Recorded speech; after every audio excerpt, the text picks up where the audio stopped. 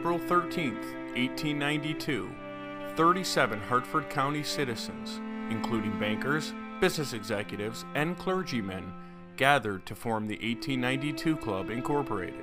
The mission was to meet and discuss the important questions of the present time. For 125 years, club members have gathered for dinner and discussion on topics of literary, cultural, social, and economic interests.